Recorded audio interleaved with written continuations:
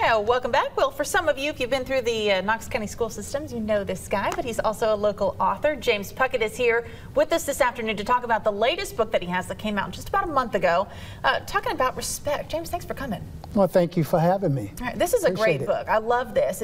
10 simple steps that he's broken down for you to better give and receive respect. So let's talk about some of these. Well, first of all, I'd just like to say, I think disrespect is a learned behavior.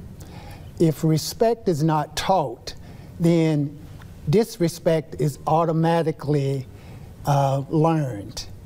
And so I have broken down in the book 10 practical steps that anyone can do.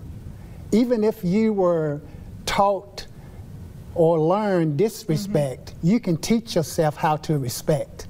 And then the very first one is change the way you think. Easier said than done. Yes. But the way you think, generally the way you think about life itself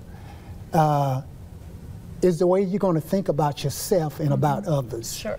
And how you think about yourself and about others, especially if it's a negative way, there's no way possible that you can show disrespect in that area, as you can show respect in that area. You're going to disrespect. And another one is seize the first opportunity.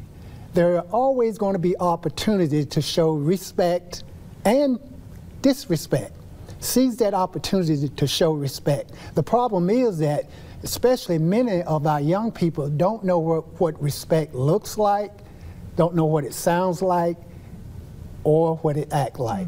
So I simply spell out in the book how you can determine what respect looks like, sounds like, and act like.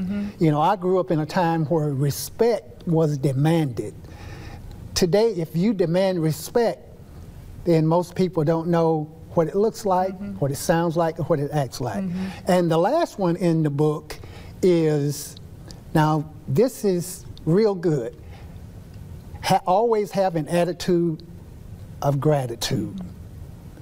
You know, people who are always, you know, down and out and not thankful they can't show respect. Well, unfortunately, we have run out of time. I love these tips, and you can change the way that you think. You can't necessarily control other people's behavior, exactly but you can be an example. I love that. And you can find the book on Amazon and also at Barnes & Noble and at the website. Quickly give us the website. Outskirtspress.com. Okay. James, thank you so much. Okay, thank you for having me. Mark, we're going to you.